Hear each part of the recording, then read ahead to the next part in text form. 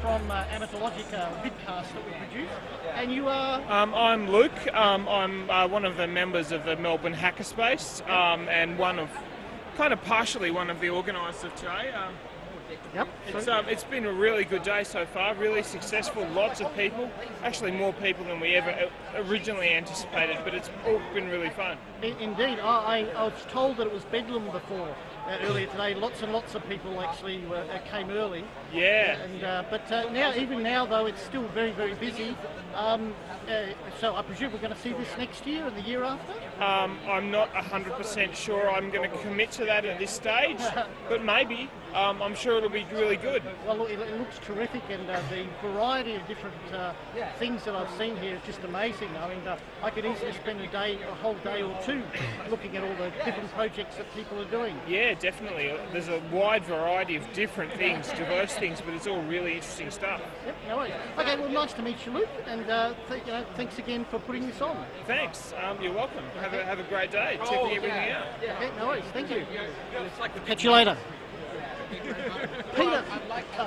Peter. Look, how are you, Peter? Yeah, hello, it's Peter, VK3YE. How are you going, Peter? Good, thanks, Peter. Well, I see you turned up here for the Maker Faire. This is called Interview by Ambush, is it? Interview by Ambush, yeah, for Amateurlogic. This will end up probably as an Amateurlogic Extra. Or maybe Amateurlogic Extra. Well, have I got a thing for you? But anyway, we better talk about the show. Show and tell. We better talk about the show first. We're at Maker Faire in Melbourne. Oh, no, I've got plenty of... Mini Maker Faire. It's the first ever show, and it's great. Lots of people doing funny things with electronics, wrecking it, building new stuff out of it, doing all sorts of things that you'd never thought could be done with it. Absolutely. I'm blown away by the variety of things that are here. And did you see the remote-controlled blimp thing flying around? No. Oh, well, you'll have a treat. It's in the next room there. All remote control. I think it's got a camera with it, so it could... Well, it's probably connected to Wi-Fi or something. Yeah, now you would be, I don't know if you're aware, but I built one of your regenerative radios. Really? Which one? This is the single valve. I think it was a 12AU7. Oh yes, that's right. And so I built that for one of, and it worked a treat, which was great. Now, in case people aren't aware, of course, you actually have a series of videos on YouTube where you build lots of stuff, basically, and go out and that's right, operate portable. Yep, so they can search on what, VK3YE? VK3YE into YouTube and they'll find it. Okay, right. Well, come on, tell us. Okay, well, you might have seen this on one of the YouTube videos, but this is actually a small QRP transceiver for 40 metres. Wow. It's CW, puts out about 100, 200 milliwatts.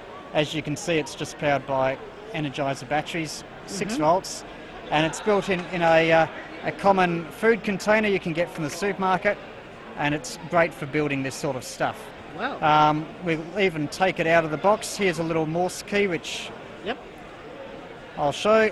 And it does receive as well? It does receive as well. It is a transceiver, so you can switch from receive to transmit. That's the on button.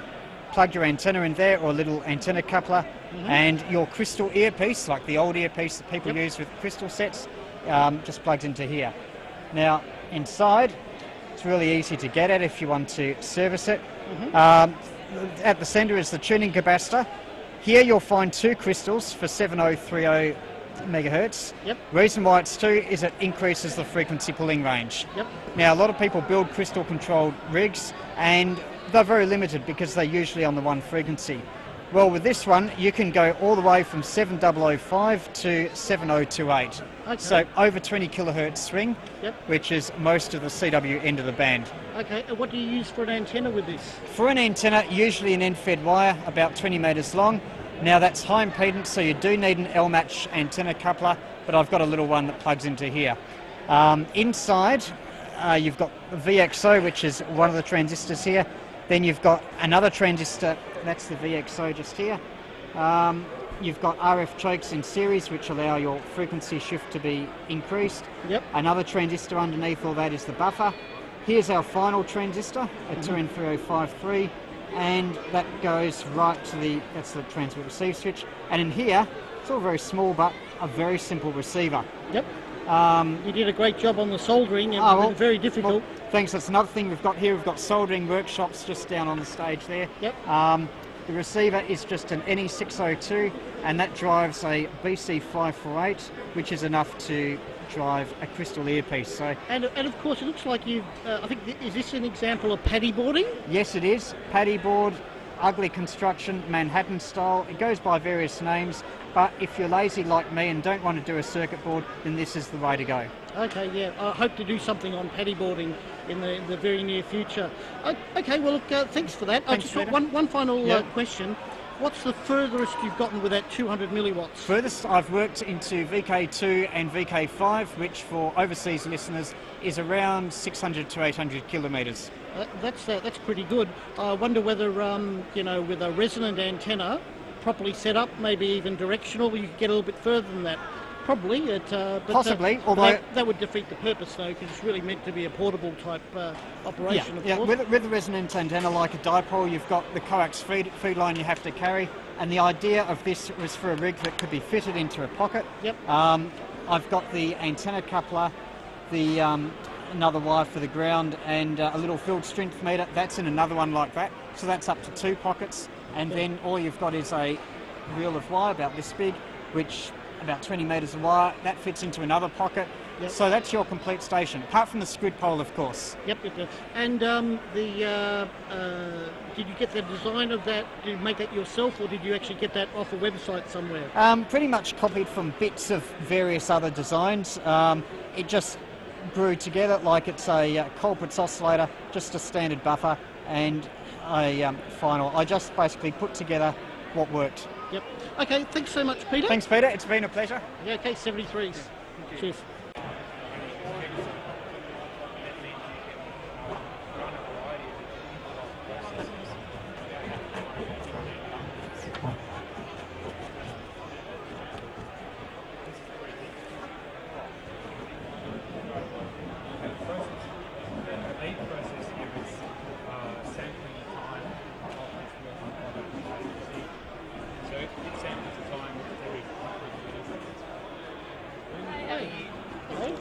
Hi, I'm from a podcast called Amateurlogic.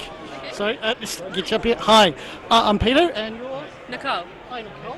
How you going? Good, thanks. Look, what's it all about? Tell us a little bit about what you're displaying here. So I'm from an organisation called RoboGals, Yeah? and we're a student-run volunteer organisation to promote females in engineering. Oh, that's a cool idea. So what we do is we go out to primary schools and high schools across Victoria, and we teach the girls in the primary schools, high schools, how to use these NXT robots. So we run robotic sessions for them, teach them a little about what engineering is,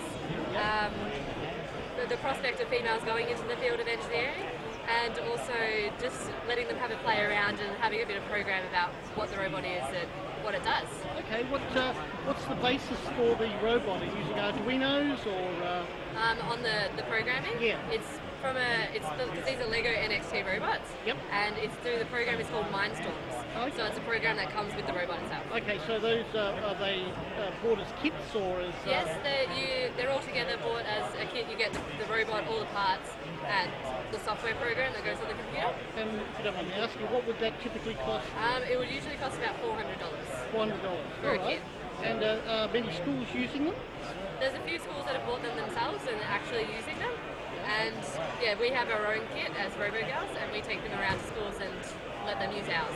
Okay, great. Well, thanks very much. No problem at all. Have a nice day. You too.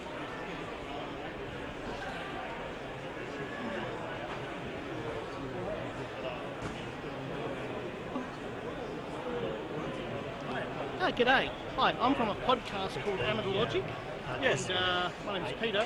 Tell us a little bit about what you've got here. What's all on the table? And, Yeah, hi Peter, I'm Jonathan. We're from Freetronics. We're a company that designs and manufactures open hardware. yep.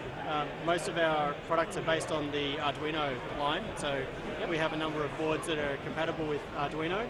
Yep. For example, there is an 11 somewhere around here. It's got so much stuff I can't find it. Which is equivalent to an Arduino Uno. Yep. But we also have a whole lot of variations, our own ideas and twists and takes on it.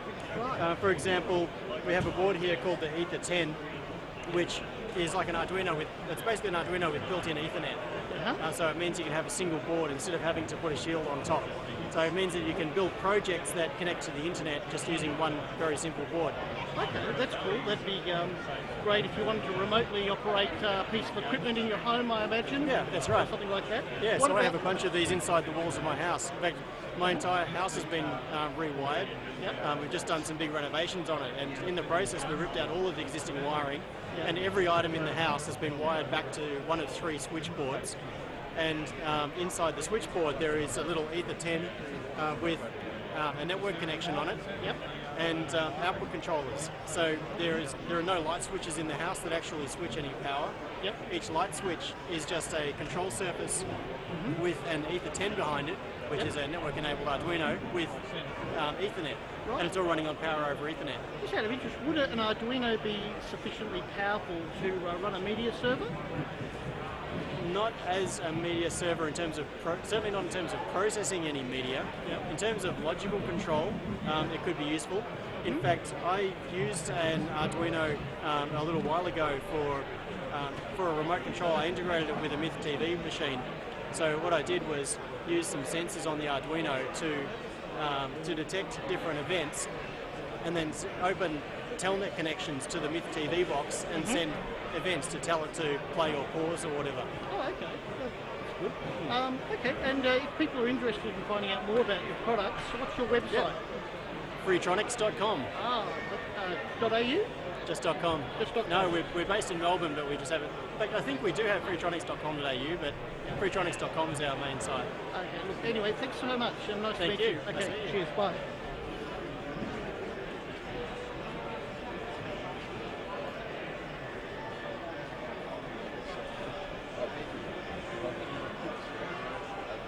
Yes. Hello, I'm Peter from a podcast called Amateurlogic. What do we got here? Is this a MakerBot or? Yeah, this is a MakerBot. This is actually just our MakerBot we brought along Yep. that we put together. Looks a bit and- more sturdy than the usual MakerBots Well- I've seen. This one's not made out of wood. Oh, and actually, what happened is I didn't really fancy the look of the wood ones, Yep. so I spray painted this. This is actually the same MakerBot that Oh, you saw okay. over there. Yep. I got automotive metallic silver paint Yep. and this metallic blue paint and sprayed all the parts before assembling it, so it really looked more like a machine. I was watching a video, I think it was with an interview on Twit TV with Bree Pettis.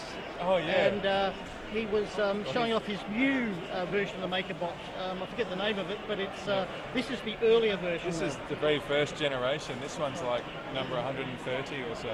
Yep. And of course, this got a single extruder. Yeah. And what plastic are you using? Black ABS. Like ABS. And what sort of things can you show us that you might have made with it? I don't have an awful lot here today, but we've got 2 cuts and... That's quite good.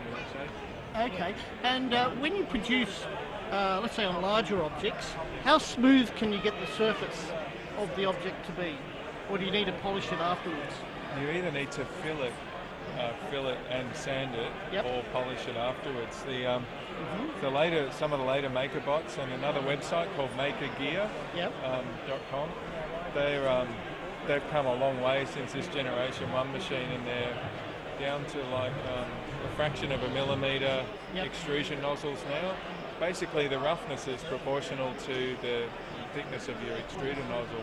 Okay. And are these kits still available? These particular Oh models? yeah, you can order them online. Okay. And what do they typically sell for?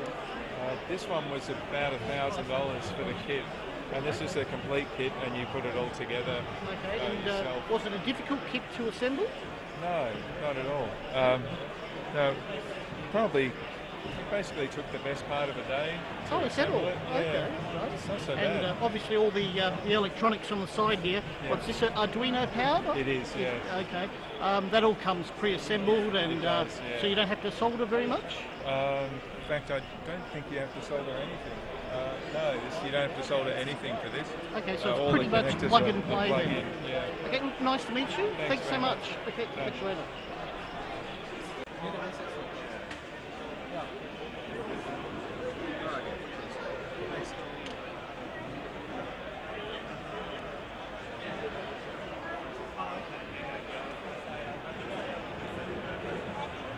That's from Freetronics up there. It's an Arduino that somebody's put together here, and you just left the instructions for how My goodness, copious amounts of cardboard here for reasons unknown.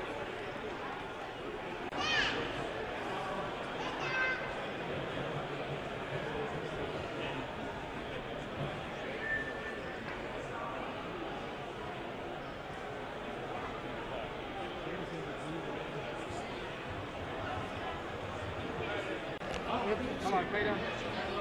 G'day, it's Jim. How are you, G'day, mate? Peter. Oh, very well, thank you. It's good. I see you've come to the Maker Faire here. Yes, I certainly have, yeah. Okay, what do you think so far? Oh, very interesting. I hope it catches on and they have one every year. Oh, look, it looks terrific, and the Yeah. turnout's great. And, Yes.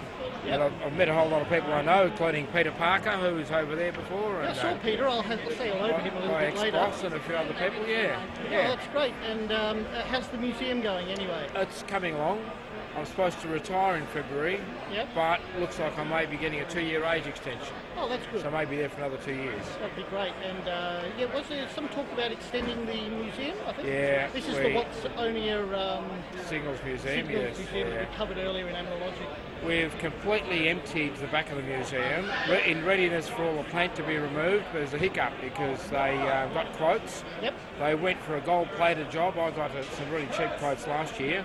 And the gold-plated job is about 4 times as much as the quote was last year, so we're back to the drawing board to try and force them to get the cheaper tenderer to go and have another go. So hopefully Yep.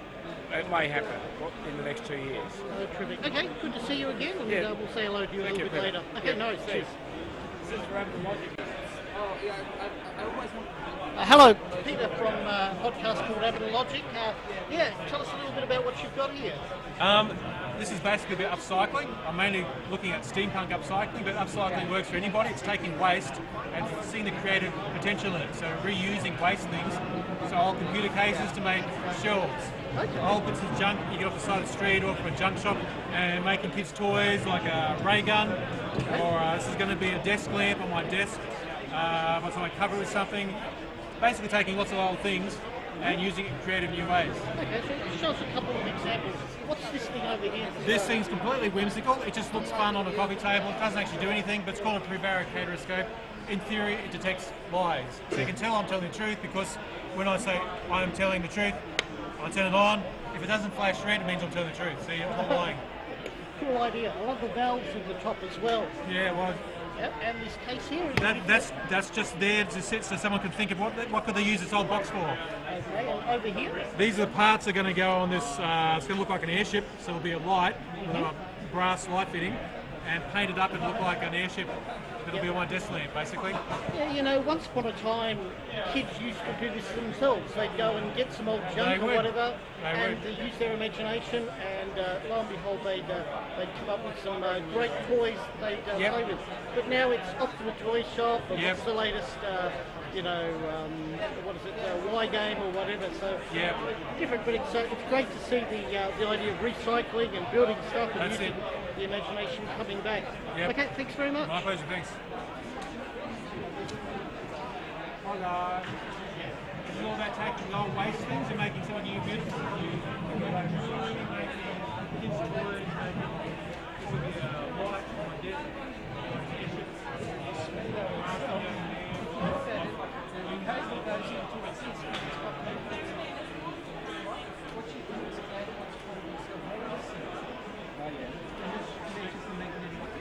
So as this spins, it detects the change in magnetic field. So you actually done in that's a really so yeah, this is it says default type.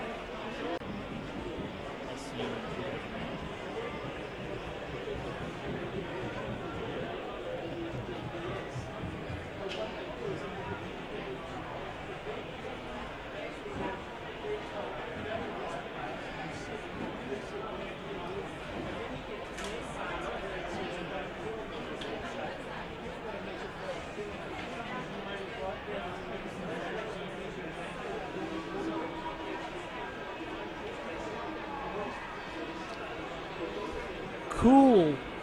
Very cool.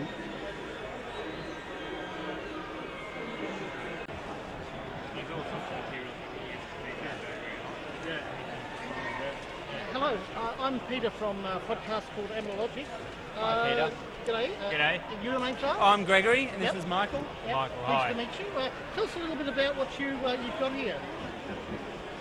Okay, so we've got a found object lamp.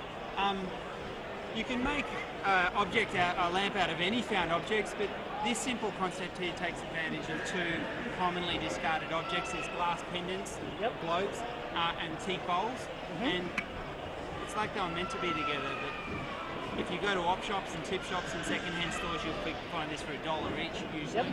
And they go together so well that if you get a lamp holder, it can be a batten mount one or these simple screw-in ones, and they'll go together really beautifully and quickly.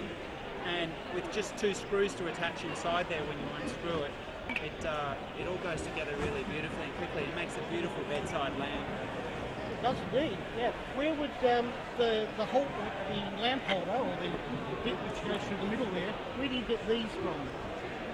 We found the national supplier who supply LED lighting stores, or you can poach them off an existing lamp, which is good most of the time. We tend to, the challenge for us is to find everything second-hand, which is basically heading for landfill, except the bulbs themselves, of course. And do you have a website where you kind of... Yes, it's called Lamp It Up. Lamping Up. Lamp It Up. Oh, Lamp It Up. LAMPITUP. Is it .com or .au? It's a blog spot. We're search engine optimised. Google it and it'll be #1 here. Okay, and no #2. All right, well, and #3. Well, that's terrific. Thank you so much. No worries. Thank you. Okay. Hi. I'm Peter from a podcast called Amateurlogic. Right. And look, just noticed you're just heading off. And but quickly, could you just give us a quick description of what this is about? Basically, it's do-it-yourself double glazing. Yep. So rather than spending a fortune for someone to come and do it for you, you do all the work yourself. Is it easy? It's very easy. I've never done any glazing in my life, and I did my whole house without a problem. Okay. So we provide you with the proper double glazing unit, which is 4mm glass on each side, argon in the middle, 10-year warranty. You take out the existing glass, slot that in, and it's all done. Okay, right. And so the idea is this to for insulation or soundproofing? Thermal. The reason why I did it is for thermal performance, because I was concerned about climate change and global warming. But you get the added benefits. You've got noise reduction. It probably reduces your noise a lot. Stops condensation on your windows, and it makes the house more comfortable. Okay. Do you have a website where people can go and check this out? Just Google DIY double glaze. DIY double glaze. Google that. Yep. And you'll find us there. Okay. Look. Thanks so much. No worries. Thank you. Thanks, Joe.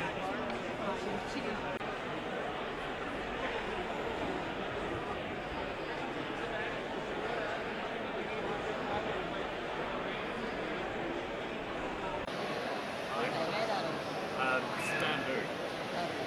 It's like a single piece of bamboo.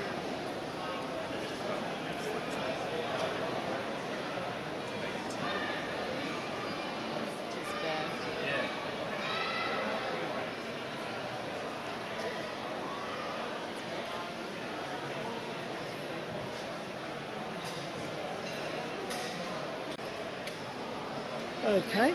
Hello, it's Peter here from a vidcast called Amateurlogic. Can you tell us a little bit about what you're building or what you've got here today? Okay, we're called Guerrilla Builders. I'm Dale and Andre. Hi, pleased to meet you. G'day. Basically, we build, at the moment we're building shields for the... You keep going, sorry, yep. Yeah, we're building shields for the Arduino platform. Yep. So we've got 3 or 4 shields.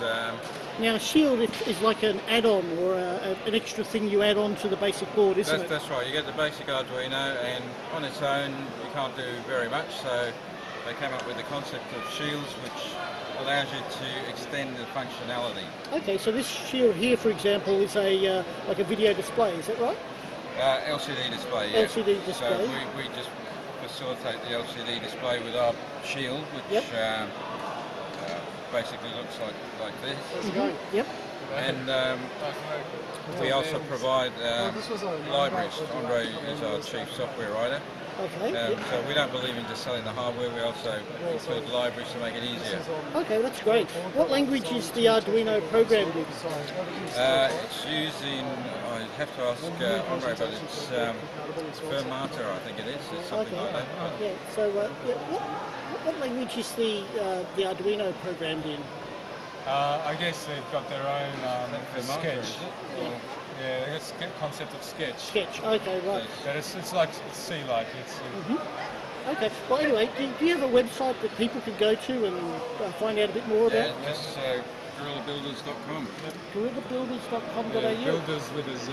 With a Z. Okay, thank you so much. No problem. Pleasure.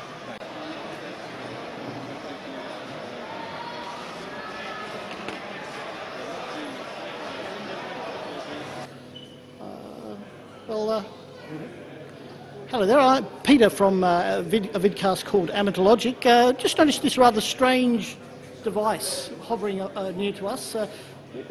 Sorry, and you are, sorry? Richard Cox. Pleased to meet you, Richard. What, pray tell, have you built?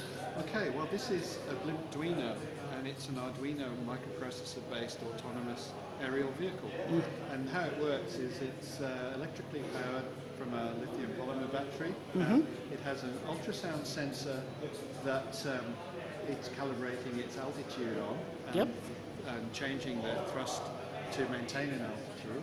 Okay, and so at it's the same time it has north, south, east, west facing infrared LED sensors that are sensing that infrared transmitting beacon on the stool there, the orange stool. And so it's trying to maintain its altitude and at the same time fly towards the beacon and basically fly circles or figures of 8 around the beacon. Yeah, being so light, I imagine all the wind currents in here must be blowing it around a bit. Even slight turbulence is a problem because it's really not very powerful because all the components are very lightweight.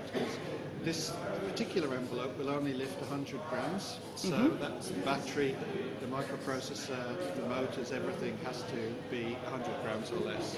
I imagine that with a bit of refinement and scaling up a little bit, bigger motors and whatnot, this would be useful in a kind of like a fire situation? Yes, you could scale up this to have better penetration in a wind or work outside. But I think you probably wouldn't go for infrared sensor direction technology, you'd use GPS sensor. Yep, no, that's fair enough, yeah.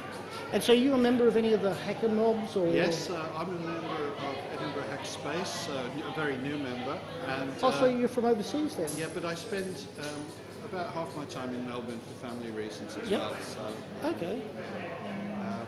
And this is my hobby. Really. Right. Does Edinburgh have a hack space or does it have a Maker Faire? Yeah. Oh, I don't know about a Maker Faire, but it has an active hack space. Yeah. Well, they can always come down to ours. Bit of a trip though, but no worries. Look, it's a fascinating device, and do you have a particular goal in mind with this that you want to? I've been talking to an artist about using it in collaboration with an art piece, so maybe projecting onto it, or tracking it with a projector, or trailing some kind of reflective thin material to make it part of an art installation, visual art installation. Yeah, I know I'm from the amateur radio community, and we send up weather balloons. Yes. So this kind of autonomous management of a flying device the electronics, etc., could be quite handy for just balancing and sort of keeping the balloons from spinning a lot. So anyway, nice to meet you, and thank you so much for answering a few questions. My pleasure. Okay, thank you. Okay. Cheers.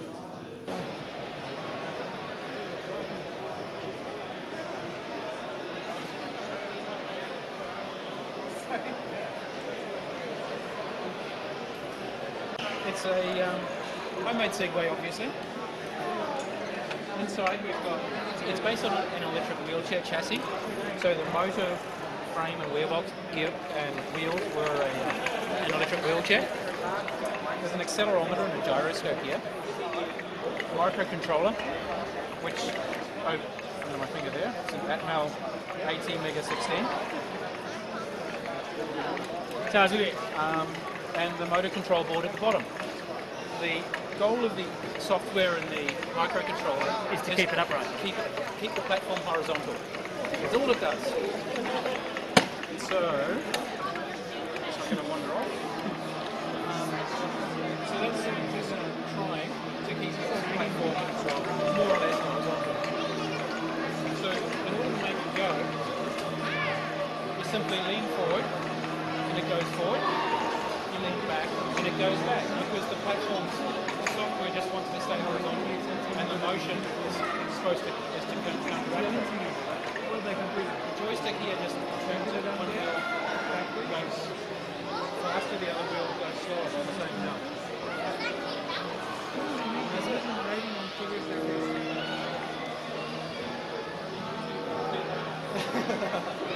You want one, I can tell. Make that a project, man. People are going to be building these everywhere. It's documented online, and all the firmware, all the electronics is there. We just got to put it together. And keep grandma out of it. That's pretty awesome. Well, it's been a great Mini Maker Faire, and I have to say it looks like it's been an unqualified success. And look, I hope they run it again next year. Lots of people attending, even at this late stage. They're closing in about half an hour and it's still full of people, so that's great. So thanks to the organisers of the Mini Maker Faire and to everybody that appeared on camera. Cheers.